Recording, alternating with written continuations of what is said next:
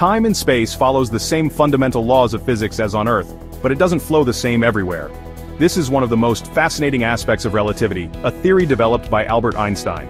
According to special relativity, the faster you move, the slower time passes for you compared to someone standing still.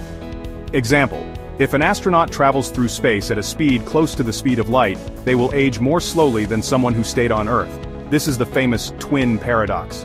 One twin goes on a high-speed space journey. When they return, they find the twin who stayed on Earth has aged much more. According to general relativity, the closer you are to a massive object, like a black hole or a giant planet, the slower time passes for you compared to someone farther from that gravity. Example: near a black hole, time passes much more slowly than in regions of space far from it. In the movie Interstellar, this idea is shown. 1 hour on a planet near a black hole equals 7 years for someone who stayed far away. So, how does time work in space? It's not absolute. It varies depending on speed and gravity.